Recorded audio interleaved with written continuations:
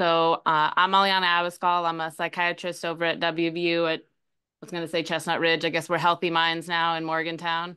I still call it Chestnut Ridge. Um, Give me a second to see if I can correctly share my screen, as it usually takes a few tries to share the right one. Okay. Am I sharing the slides or am I sharing my presenter's view? You're sharing the slides. All right. Got it right on the first try. So I will do my best to keep this to half an hour. It was really hard to limit this conversation because there was so much that I could talk about. And there was so much that I could include. But I have tried to kind of pare it down to what I thought were the most important parts to talk about. So I really want to talk about maternal mental health today, and specifically peripartum mental illness. If at any point people have questions, feel free to interrupt. Or you can ask questions at the end, but feel free to interrupt. I do not see the chat. I'm not good about getting the chat to show while I'm sharing my screen. So if someone wants to just chime in, you're welcome to. All right. Oh, hold on. Now I got to get it to advance the slides correctly. There we go. So I want to talk today about really focusing on the risk factors for developing mental illness in the perinatal period, which includes antenatal, during pregnancy, and postpartum. And I really want to highlight the risks of untreated mental illness, which I think is, a lot of people are very concerned about providing treatment to women when they're pregnant or in the postpartum period and potentially breastfeeding.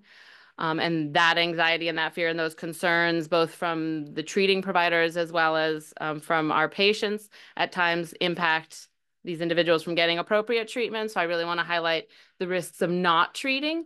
I will talk briefly about treating, but I think we're not going to have too much time for that. So I mostly highlight resources to look at to talk about different treatment modalities. And then I want to talk about some screening tools as well.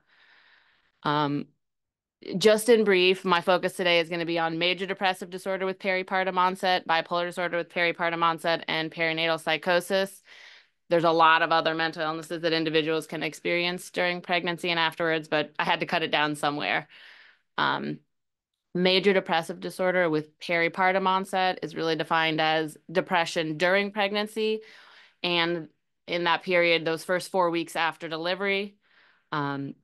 And while I'll talk about it later, those first 4 weeks after delivery are critical, and a period of increased risk of having recurrence of mental health issues. Really, that there's some literature that suggests that risk remains elevated for a year, but according to the DSM, that peripartum onset period is just that first month after delivery. Then there's also bipolar disorder with peripartum onset that again is a major mood episode in the setting of bipolar disorder during pregnancy or in that month afterwards. And then perinatal psychosis, that's not a DSM diagnosis, but basically psychosis, whether it be from schizophrenia, from bipolar disorder, a manic episode with psychosis, or some other cause that's occurring during pregnancy or in that period afterwards. So the reason that I believe this topic is so important comes back to the question, like, when should we consider the impact of mental illness and about treating mental illness and medications in pregnancy? Should we be waiting until someone comes and tells us I'm pregnant? Now what? How do I treat this? What medication should I stop? What other treatment should I engage in? And really, we should be thinking about this for women of any woman of childbearing age. And one major reason for this is that approximately 15% of pregnancies in the United States are unintended. So 45%, but about half of the individuals who come in pregnant, these weren't planned. Now I say unintended, that doesn't mean unwanted, but that just means unplanned pregnancies. So they weren't coming into their doctor's office ahead of time planning how they might adjust treatment or what their treatment might look like during pregnancy. It's also really important that we consider any woman of childbearing age, and that includes thinking about teenagers as well. So once we start menstruating, we have the potential to become pregnant, and those rates of unintended pregnancies in teenagers are even much higher. Now, one big question comes to, when we're thinking about providing treatment during pregnancy, There has been this myth in the past about pregnancy protecting against new onset mood episodes or preventing recurrence of episodes.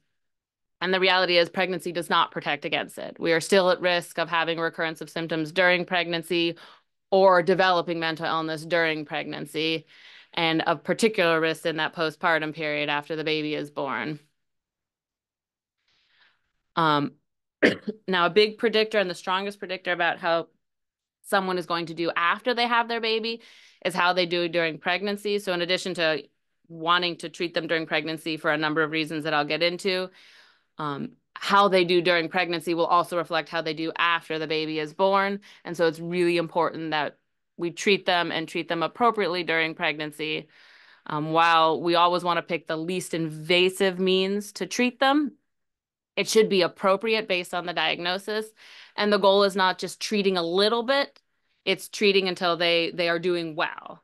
You want to get them euthymic. You don't want to be limiting the medications because of the anxiety or the fear about the repercussions of providing treatment. This is, I think this study by Cohen in 2006 does a good job reflecting, again, that pregnancy is not protective against having a recurrence of a major depressive episode. So in someone who's been diagnosed with major depressive disorder, they're receiving treatment, they find out they're pregnant, and if they stop the medications, and that's this dotted line on the bottom that says discontinued that I pointed to, they have a 68% recurrence during their pregnancy if they chose to stop the medications, versus if they continued, and that's the solid line that I pointed to there, they have a 26% recurrence rate of a major depressive episode during pregnancy. Those are the two I really want to highlight, kind of the difference between you stay on medicines versus you stop the medicines during pregnancy and that risk of recurrence. In addition, it's that first trimester where if individuals stop the medications, a lot of those relapses or recurrences happen during that first trimester of pregnancy. And that first trimester is important, and I don't really have time to talk in detail about it today, but that first trimester is important because a lot of the key organs are forming from in the fetus during that time. So that's when a lot of individuals have anxiety about prescribing medications and the potential impact on the development of the fetus. But that's also a critical time if the medications are stopped where that risk of recurrence is high. Same findings for bipolar disorder as well. So individuals who were receiving treatment for bipolar disorder, who stopped their medications during pregnancy, had an 85.5% recurrence, which is a 2.2-fold increase versus individuals who stayed on their medications throughout pregnancy, had a 37% recurrence. And again, that first trimester is the key period where if individuals stop their medications, that recurrence often happens pretty early during that first trimester. Now, it's not just a recurrence of a manic or depressive episode in bipolar disorder, but also the time that someone spends with symptoms or the time spent ill during pregnancy is much greater if medications are stopped. So even if someone chooses to stay on medications, there's still a risk that they could become manic or depressed during their pregnancy. But they spend about 8.8% of the pregnancy ill if they stay on medications versus if they stop medicines, they're spending more like 40% of the pregnancy ill, so more time with symptoms. And that time with symptoms is important, and we'll talk about that. But there are implications of being unwell during pregnancy. The other key thing is that the risk of recurrence is greater if the medicines are discontinued quickly versus slowly, which is the same thing outside of pregnancy. If we stop medications fast, then the risk of recurrence is greater. And again, it's balancing this, potential sudden anxiety that you find out someone had an unplanned pregnancy and they're on a medication that could have potential implications toward fetal development, and you stop it quickly, that's increases in the likelihood of recurrence. I focus a lot on during pregnancy, but also there's a risk of recurrence after pregnancy as well. And these few weeks after delivery is when there's this highest risk of hospitalization, and 90% of recurrences in the postpartum period happen within those first 4 weeks after delivery. But again, there is still an elevated risk and recommendation that you continue to monitor closely for upwards of a year afterwards. So there's not just risks of recurrence for someone who has major depressive disorder or who has bipolar disorder. There's also a risk of having a new mood episode during pregnancy. So again, pregnancy does not protect against this. About 1 in 13 women have a new major depressive episode during pregnancy. And about 7.6% of women with an affective disorder have first presented in the pregnancy or postpartum period. Now, there's a lot more data that talks about depression, a little bit less, but still a decent amount of data that talks about bipolar disorder. There's not as much out there about psychosis. The takeaway point is, again, that pregnancy is not protective. Those magic happy hormones during pregnancy do not prevent someone from developing psychosis, and there's still high rates of recurrence if treatment is stopped.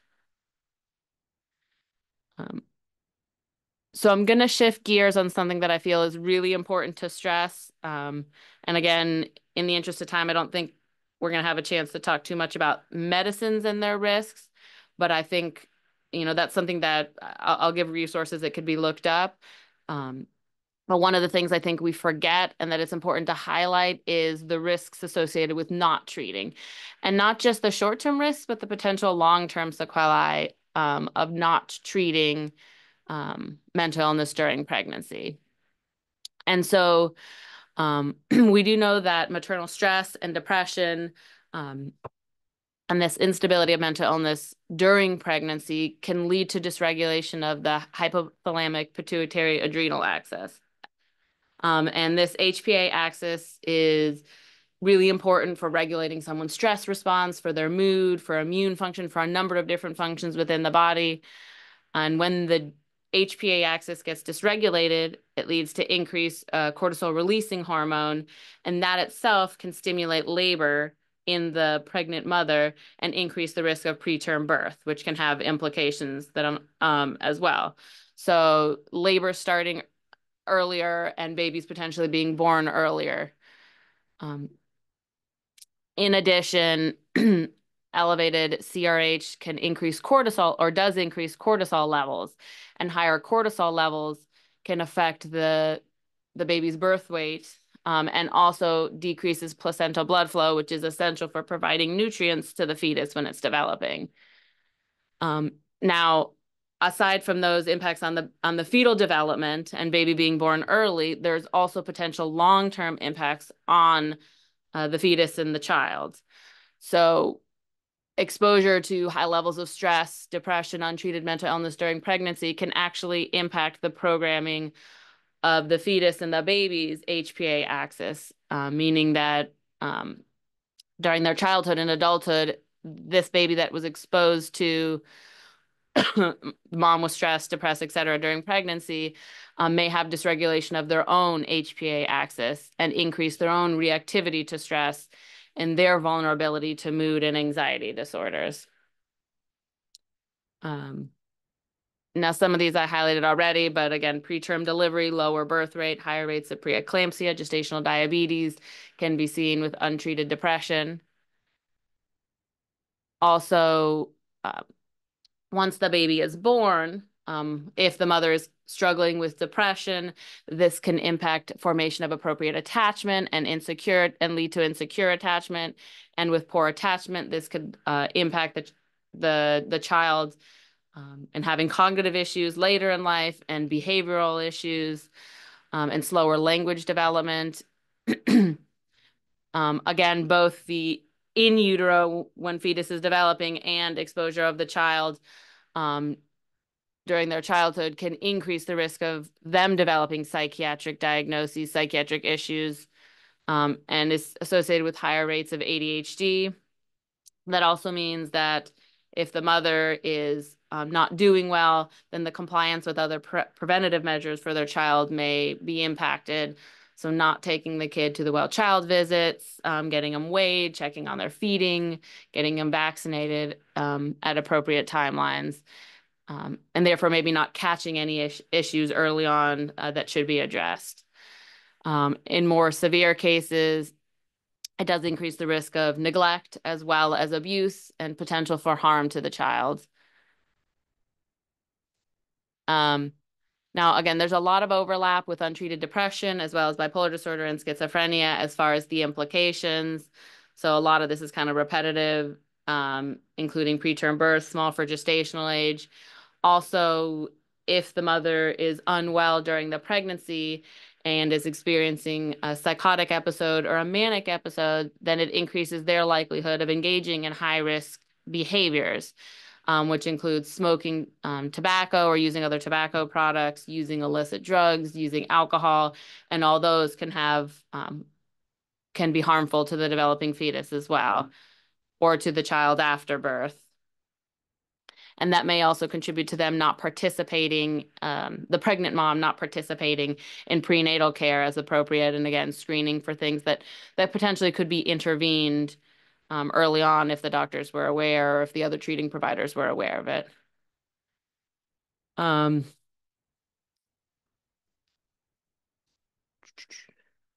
there's also an increased risk of, I talk about abuse and neglect, but also of these really, worst case scenario, bad outcomes. There's an increased risk of neonaticide and infanticide. So of the parent killing their child either in those first 24 hours of life, neonaticide, or infanticide in the first year of life, in the more severe cases, and in particularly in postpartum psychosis that I'll talk a little bit about later.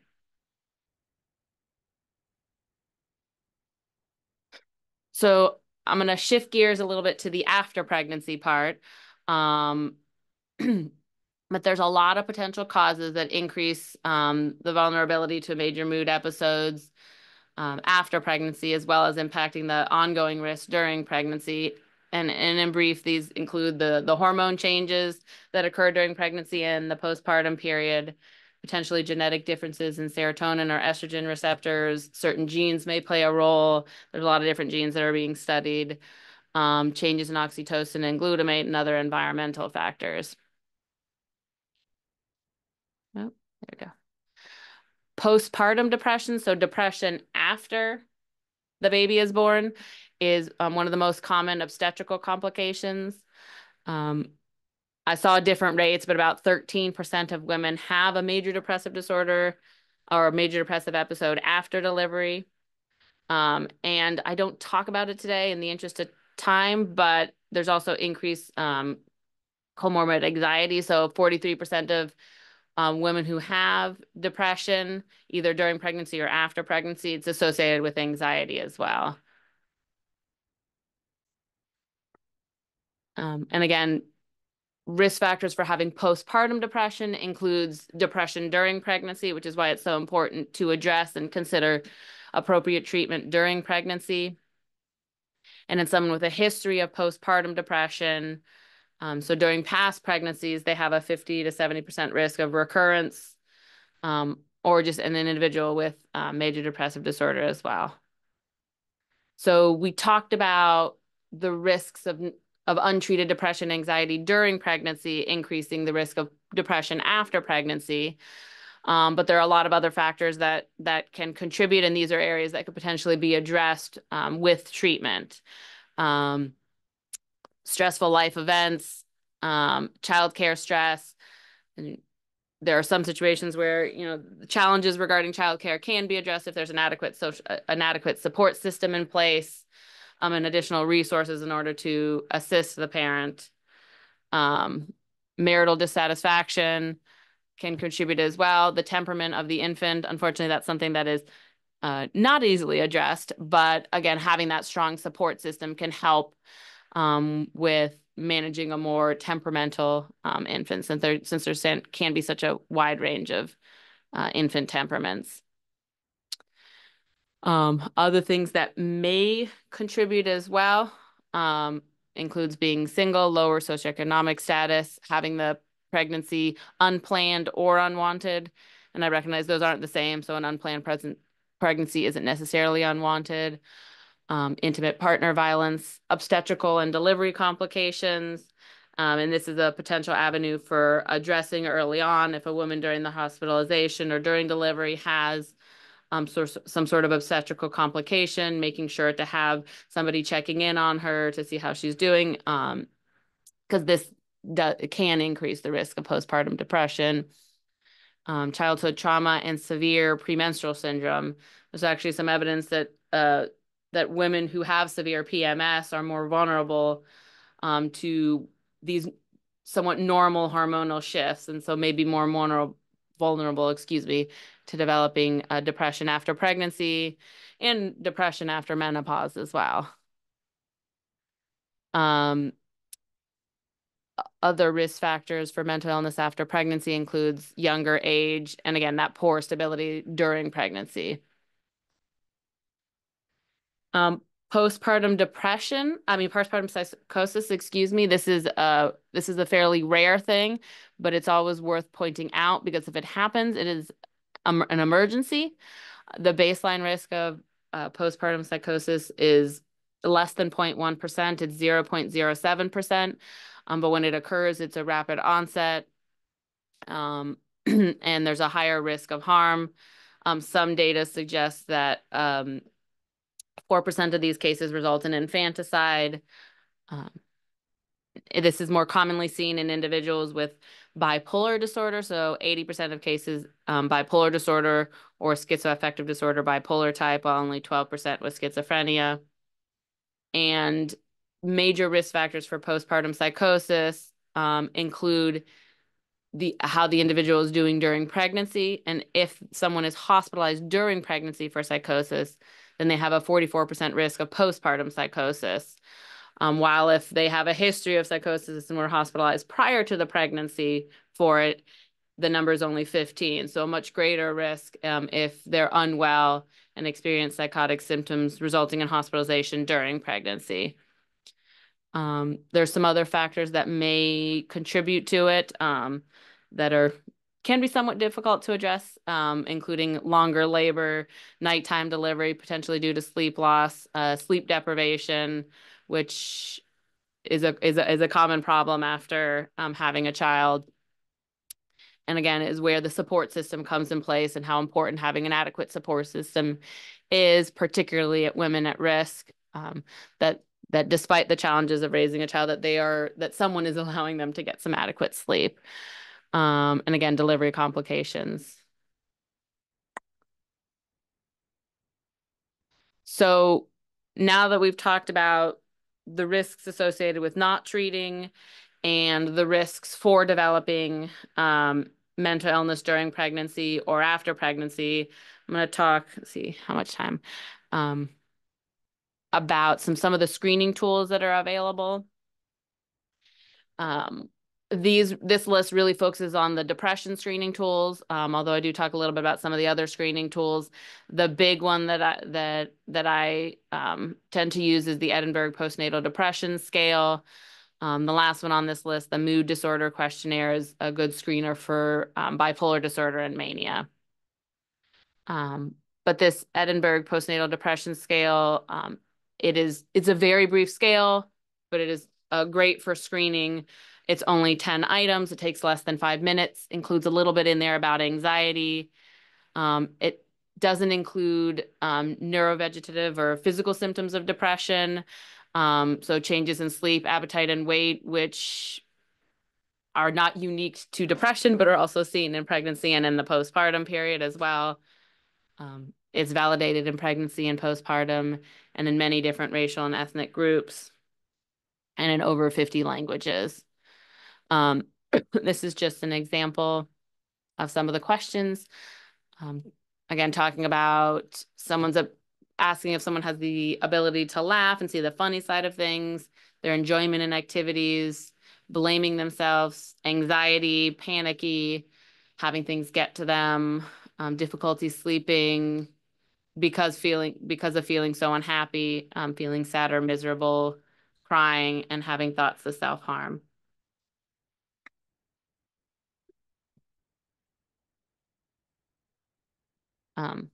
Low scores, a mood episode is unlikely. Moderate scores between 9 and 12. Mild depression is likely. And so treatment may be considered at that point. And Also screening for bipolar disorder, which is the next questionnaire, and then higher scores of 13 or greater suggest moderate to severe depression. So the mood disorder questionnaire that I mentioned is a good screening tool for mania. And again, it talks about many of the symptoms that someone can experience during a manic episode and is important when determining treatment, particularly medications, but treatment in general for depression. You need to assess for the potential history of mania as well.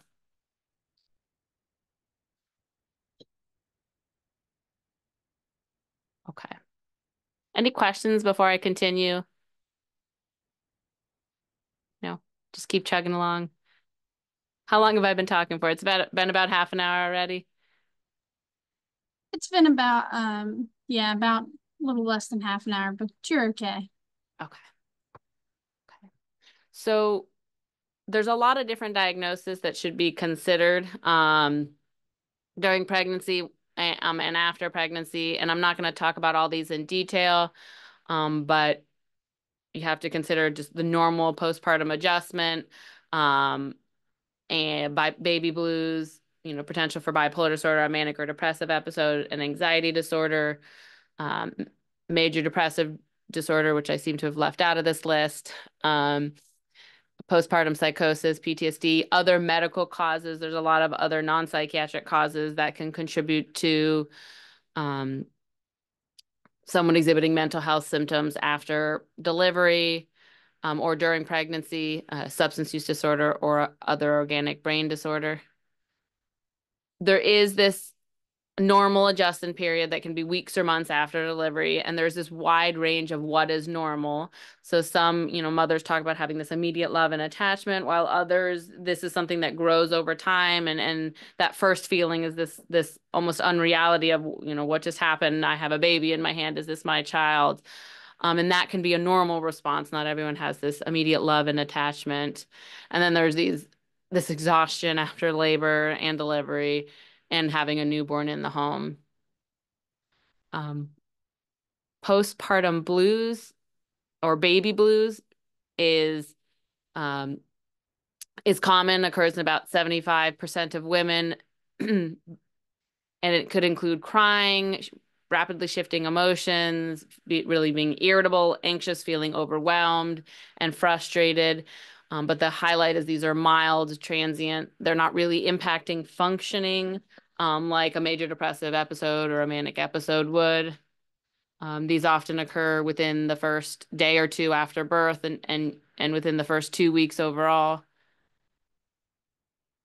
And it's thought that some of the causes of this may be that rapid hormone shift after the baby is delivered and the placenta is delivered, and this rapid drop in estrogen and progesterone, and then just the general stressors of parenthood. Again, you have to consider postpartum psychosis. While extremely uncommon, we talked about some of in what situations it is more likely, and it is an emergency. It requires immediate treatment. You should consider psychiatric hospitalization because of that risk of harm that's associated with it. And as would be expected for psychosis, it could be associated with hallucinations, delusions, potentially persecutory or paranoid delusions, or beliefs that you're not a good mother, changes in mood. Again, it's more common in bipolar disorder, so potentially manic symptoms may also be associated with it. Disorganized thought or behavior, this not sleeping, and again, potential thoughts of self-harm, or harming others. And these are the cases that we hear about, the tragic cases where mothers develop postpartum psychosis and have these thoughts that their child is at risk for harm or may be better off not alive anymore.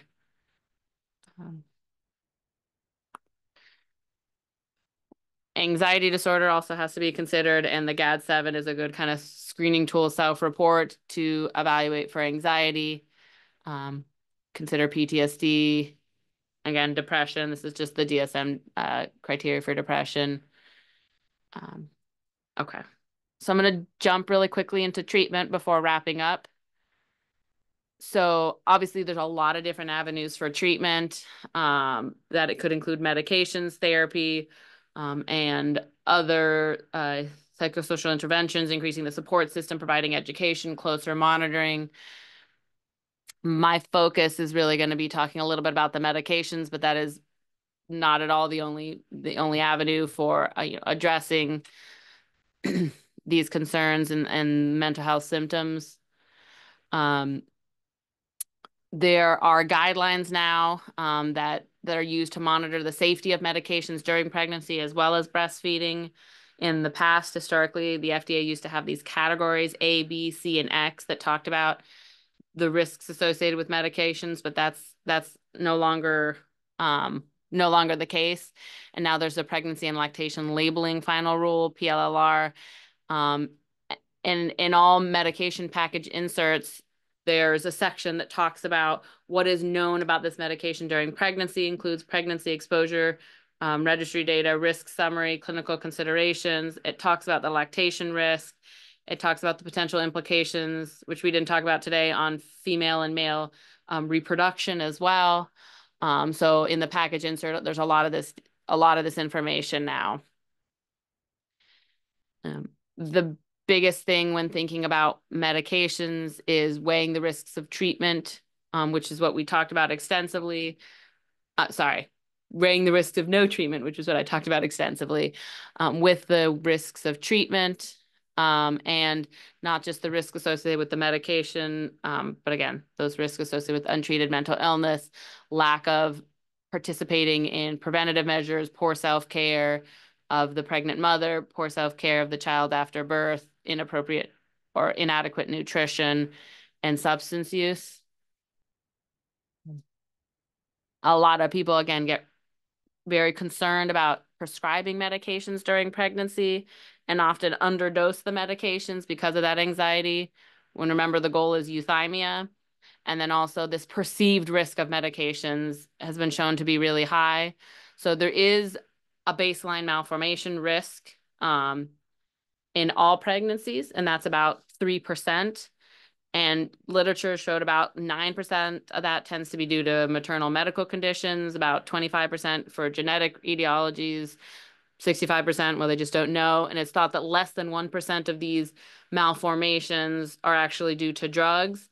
But when you're prescribing medications to a patient, and you talk about their perceived risk, including prescribing medicines that are known to not have a teratogenic effect, to not have the potential for causing malformations, patients perceive that risk to be about 24%.